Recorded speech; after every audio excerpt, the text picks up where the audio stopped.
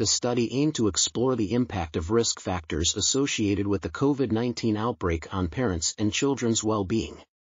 Parents of children aged between 2 and 14 years old completed an online survey reporting their home environment conditions, any relation they had to the pandemic consequences, their difficulties experienced due to the quarantine, their perception of individual and parent-child dyadic stress, and their children's emotional and behavioral problems.